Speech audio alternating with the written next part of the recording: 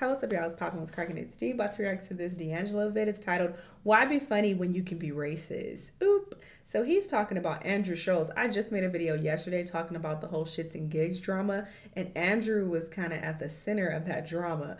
I used to think Andrew was funny years ago. I feel like over time he has become a lot less funny, in my opinion, because nowadays it just seems like he's trying too hard.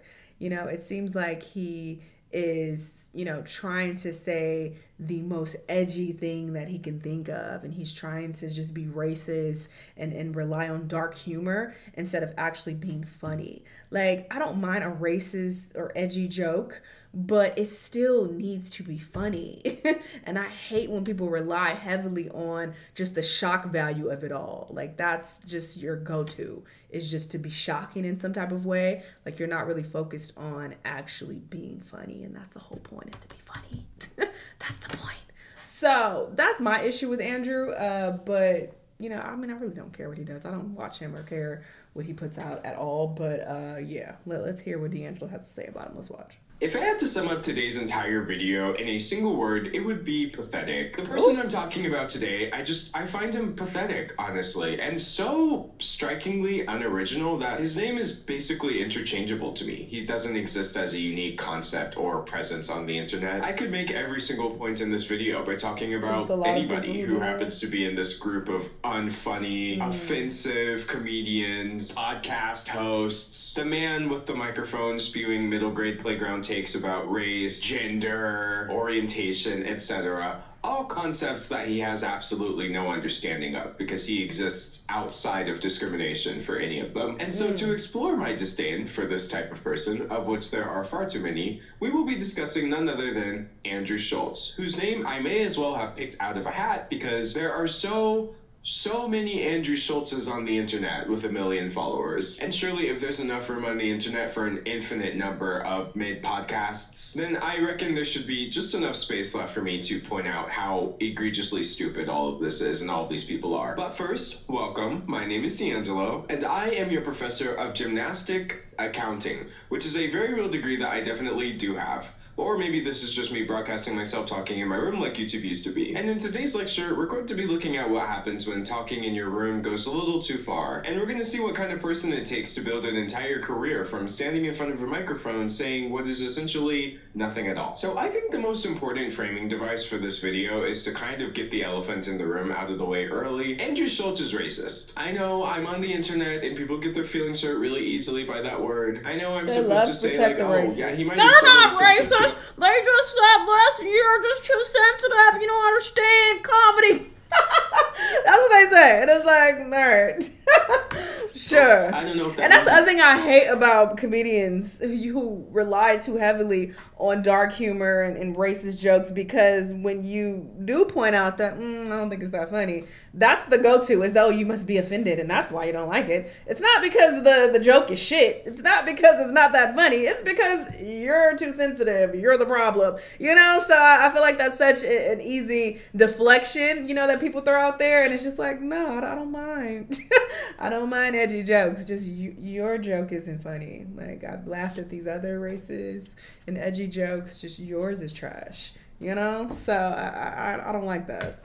He's actually he's racist. It's apparent from this podcast clip that started going viral recently, where you can see so many men with microphones, with these two being guests on the podcast, and this being our friend Andrew. So the conversation turns to black women, and the guests, James and Fuhad, start talking about the black girlfriend effect. Wait, what is the black girlfriend effect? This you don't know about it. Blow up the other culture. Yeah, so you'll see a guy who's had a black girlfriend, all of a sudden he's got a buzz cut, clean shape up.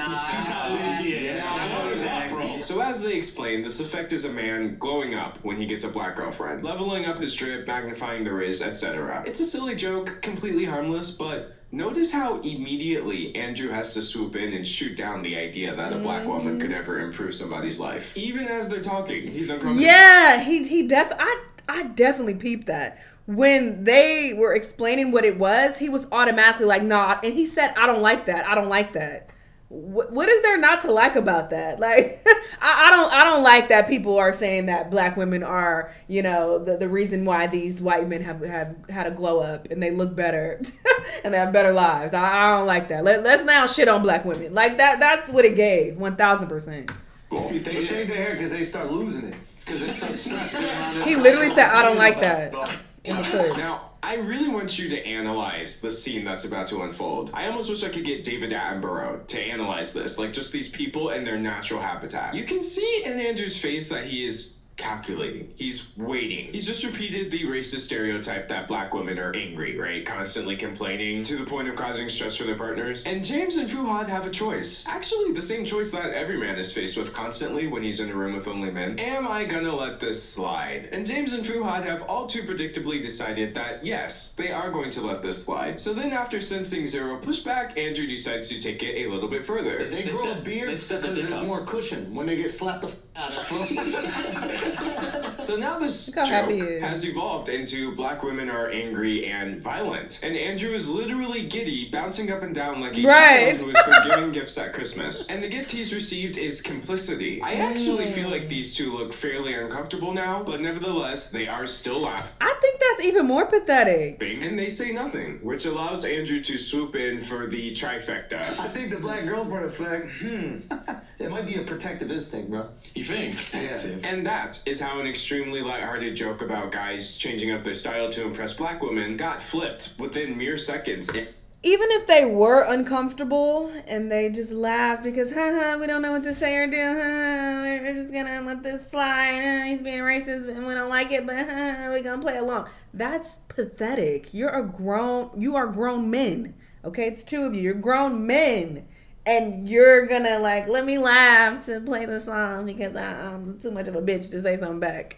Like, and obviously nobody's expecting them to go off on Andrew, to curse him out or get violent with him. But, you know, it's a comedic environment, right? Throw some shit back at him. Like, no, let's talk about your women. Let's talk about what they be doing. I saw this the other day, da-da-da. Like, you know, have some banter. Go back and forth. But there's, like, no defense whatsoever. I think that makes it even more pathetic if they were actually uncomfortable. It didn't look like they were uncomfortable to me, but if they were, that makes it even worse. That makes you look even more of like a bitch. Into black women are angry, violent, and men need to be protected from them. And obviously, media literacy is at an all-time low because somehow this entire exchange gets interpreted by millions of people, no less, as comedy. But make no mistake, what you've just witnessed is not skill. This is habit. Being able to exist in an environment where you get zero pushback for so long and constantly pushing the envelope to see what you can get away with, none of this is dependent on any sort of comedic skill. It doesn't take any sort of timing, observation, or intelligence to do that. Even the stereotypes that are being boosted here are old. They're tired. And they're as old as time. And so for anyone who wants to say he can't be racist, he's just telling a joke, I would like them to point out where the joke is. I played the entire exchange front to back, and yet no part of this exchange speaks to any inherent skill as a comedian. But people are laughing, one might say. But they're laughing at black women. That's what no one ever seems to point out in these conversations. Nobody is laughing at Andrew Schulz in this clip. It's 5 men sitting around laughing at black women. That is sort of the context that I feel like a lot of these comedians are missing. You are elaborately setting up all these situations and scenarios in which you can punch down at people, and then you get a whole crowd of people laughing at the people you're talking down to, and you think they're laughing because you have comedic skill. It is pure and utter delusion. And also it's racist. Even the 2 guests that were laughing admitted it after the fact. Podcast duo sorry for jokes about black women. What a headline. Andrew was making a joke. I'm not even going to get into specifics.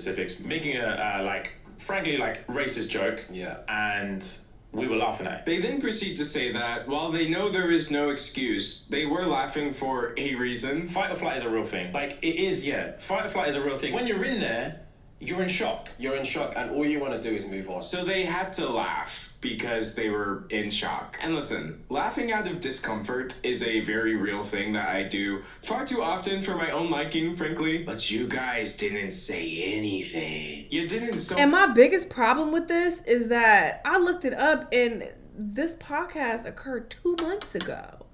2 months ago. So apparently you weren't that uncomfortable. Apparently you didn't have that big of an issue about what was said, because it took you 2 months to respond after you got all the backlash. Now you want to come out and say something about it. No. If you truly felt like it was in an uncomfortable situation, and, you know, he basically made these racist jokes and you guys didn't know how to respond, I feel like you would have addressed it immediately. No, not after you get backlash months later. Fake.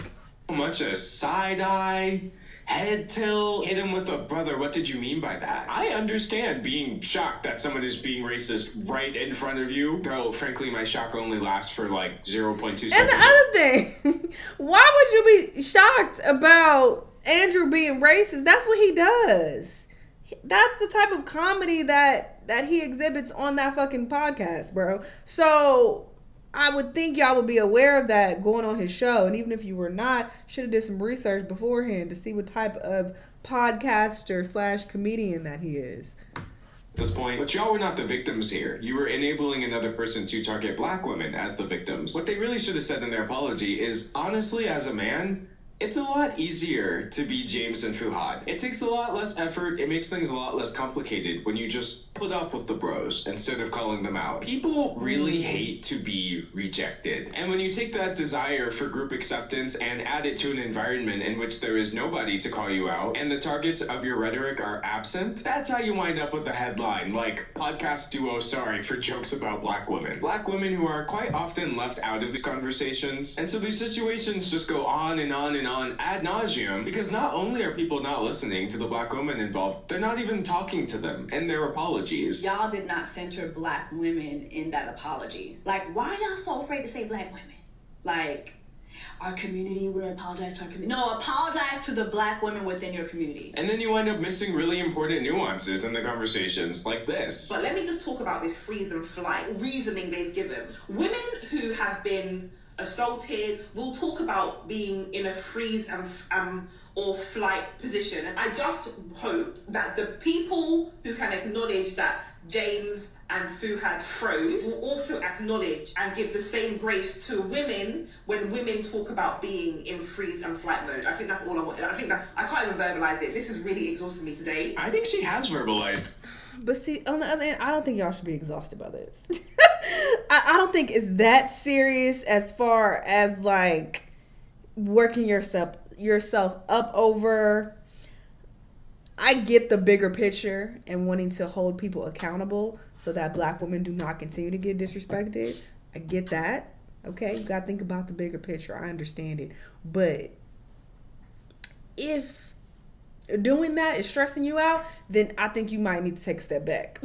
Because there are some people who are able to get their shit off and give their opinions and go on about their day and not be emotionally affected by it. I'm one of those people. Okay, I feel like D'Angelo might be one of those people. He seems like I don't know him though. But if it's upsetting you, then you probably should take a step back. Just saying.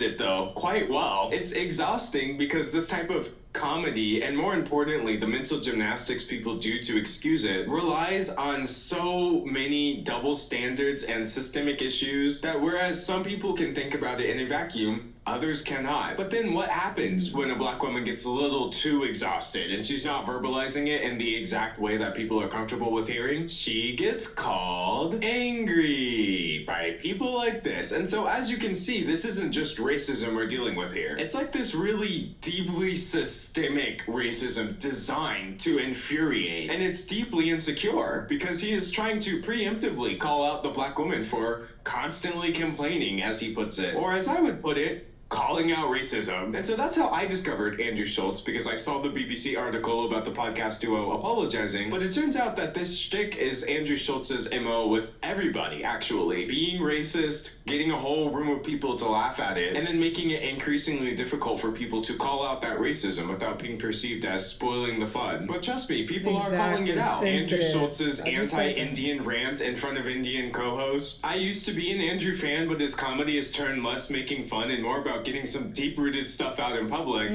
while one or more of the guys around him laugh to give him approval that he's funny. This clearly isn't just a disgruntled fan making things up. This is the exact behavior that happened with James and Fuhad, except this time it happens to be about Indian people. Andrew Schulz, like Russell Peters, takes the mickey out of everyone. Usually quite wittily and with a surprising amount of cultural knowledge. I guess it takes a lot of culture to lean into the most tired stereotypes of all time. But I see this a lot actually as pushback when people do speak up about this. Like, oh, he just makes he makes fun of everyone. You know what I mean? Like, are you saying he's racist against everyone? Yes. Yes. Next, U.S. comedian called out for anti-indigenous racism. So you got black women on TikTok, Indian people in their own subreddit, indigenous folk in the National Indigenous Times, calling the material disgusting, saying it's disgraceful, and anyone applauding this ought to be gravely ashamed. And this has been Andrew's whole gig for years at this point. Netflix goes all in on anti-Asian racism. He was on Netflix in 2019 calling coronavirus the Asian parasite and the Wuhan plague. Don't tell America to wear masks. Tell China not to infect. I mean, let's be honest. Next to squatting to smoke a cigarette, slinging viruses is their favorite thing to do. He then goes on to claim he's not talking about... That's not even fun. This is what I'm talking about. It's not even funny. Nor original at all. But it's like, where's the comedy if you're a comedian? That's what confuses me. Chinese people, only the Chinese government. Really, Andrew, the Chinese government is squatting to smoke a cigarette. Sounds like something a person would do, but what do I know? I'm just an angry black woman on the internet. But no, jokes aside, I am not a woman. And if I was, I honestly shudder to think how poorly this video would be received. Because despite all the criticism, you got Andrew over here with his 3 million subscribers, who I'm sure would be really happy to jump in and let me know just how wrong I am. And looking at Andrew's channel, you can really see how this is all he has. A gay Mexican serial killer? The Middle East has gay people now? Palestine protests taken over by lesbians? Be careful with Latinas. Interracial couple gets roasted. Like, it doesn't even really matter what he's saying in these clips. What he's doing is extremely deliberate. The most popular piece of content he's ever uploaded is called Albino Says the N-Word. This was never about comedy, it's just about shock, stereotypes, and contextualizing yourself in a way where you can never really get called out for it because you surround yourself with people who laugh. I'm sure the #1 pushback I'm gonna get from people on this video is, no, you're calling him racist, but he has this whole podcast with a black man, the brilliant idiots. But has it occurred to you that I do not care? This isn't a sign of anything other than Charlemagne's willingness to put up with Andrew. And Andrew really seems to have bought into this idea of like a pass from the black community. Even the way he talks is so deliberately put on. Like, just listen and you'll see exactly what I mean. Can you make sure that she was strong enough to do it? That's a heavy door. Let's not play games. Come on now. That was a good ad. That's a Mexican right there. Only a Mexican could whistle like a bluebird. That was incredible. Come on now. That's a Mexican right there. That was a good whistle. Like, Andrew, why are you speaking like this? Why have you affected this tone when this is how you actually speak? Yeah, they were putting this version of stand-up out there that just wasn't that funny. And it was just like super cookie cutter, very polite, very kind of like woke, not ruffling any feathers. And I just always found things funnier that were a little bit maybe darker, twisted, devil's advocate-y. Like, what's the worst thing that I can defend in a comedic way? I actually find that... I mean, to be fair, I feel like he pretty much sounds the same. But of course, you know, when you're speaking, you know, in an interview, your tone is going to be a bit different. But if you listen to how he sounds, I think he pretty much sounds the same. I thought he was about to sound like... oh no, like super proper and posh, but I feel like, to be fair, he sounds the same. He's just, you know. A lot of comedians do this and people are just shockingly okay with it. Where they get up on that stage and it's like, shoot, you're hearing a completely different person. And it's like, you just code switched from white to white with extra steps. What do you mean? Unless you think I'm just reaching or grasping at straws, this is something that thousands of people have acknowledged. When Andrew appeared on Joe Rogan's podcast, which we'll get to in a second, one of the top comments said, Joe should have scheduled a black guy to come on halfway through so we could have 2 hours of white Schultz and 2 hours of black Schultz. It is so very obvious, regardless of whether people want to see it or not. I kind of love his appearance here on the Joe Rogan podcast because it really just exposes how when you take away away the racism, the offensive material, Andrew Schulz doesn't have an original thought in that head of his. Orangutan is stabbing fish while hanging from a tree like this. Figured out how to use tools. So if, oh, this is actually interesting. So if we're watching them in their Stone Age, it's completely plausible that some other life form is watching us in our advanced state of evolution. He does this so often where he'll just say, I need to hear how he sounds on his podcast when there are no black guests. You know, because I don't know. Because you can argue that his tone is that specific way when he's doing interviews, but when he's on stage or when he's in an environment where he's comfortable, he's a bit more urban. Because I don't know where he grew up. Maybe he grew up around, you know, people of color, so that slang and the way that he speaks that rubbed off on him. But yeah, I would have to listen to him more. I'm not too familiar with Andrew. The most obvious statement that even a 12-year-old could have surmised, and then he'll just lean back like, wow, I really just did that off the dome. Imagine we lived through the time where I couldn't get in touch with you unless you were home and could hear your phone. Yeah. And we could also live at a time where I could instantaneously be at your house. Yeah, in the same life. Yeah. Have you ever seen a grown man so stupid it makes you want to cry? And when Joe Rogan fans are unanimously calling you out, you know you've messed something up. Andrew's the type of guy who finishes your sentence and now that's his idea. He's the type of guy to ask questions he thinks he already knows the answer to. The exact type of guy that thinks comedians are modern day philosophers. But it's not just commenters who call him out for his Schulz epiphanies. These are things that are so easy to see through. Even a fellow comedian called him out to his face at one point. This is one of the rare instances where you're going to see Andrew Schulz receive feedback that is anything other than forced laughter. I have everything I need and I'm not happy as angst. Feel. Whoa. I love Schulz. What are you talking about? Schulz epiphanies are my favorite. He repeats his statement and he's like, that's crazy though. This podcast crew definitely lets him just go on his philosophy talks for way too long. And the fact that they laughed at him when Shane said that just shows they agree. Good episode though. Not even this man's fans can take him seriously at this point. Like truly, who does he have left? And actually, speaking of Shane Gillis, I'm not really very familiar with him, but I did find it very interesting that in this very same podcast episode, he actually does the only thing I've ever wanted to see happen to any of these podcast bros with their microphones and their comedy specials. Shane Gillis calls Andrew Schulz unfunny to his face. Ooh. And Andrew's reaction is genuinely incredible to me. It really just confirms every suspicion I had about him, which is that, again, when you take away all of the nonsense, there is absolutely nothing there. He has no legs to stand on. So for context, they pull up this picture of this lifter with Down syndrome, who they're comparing to Shane. Hold on. That's crazy. Oh my God. you look good. What you're about to see is one of the deepest clips on the internet, because in real time, you're gonna see a man in this all-man environment go through the calculations, run the numbers, and try to figure out what will happen if he actually says something. The thing that never happens. It's a suit. And then, by golly, he actually says something.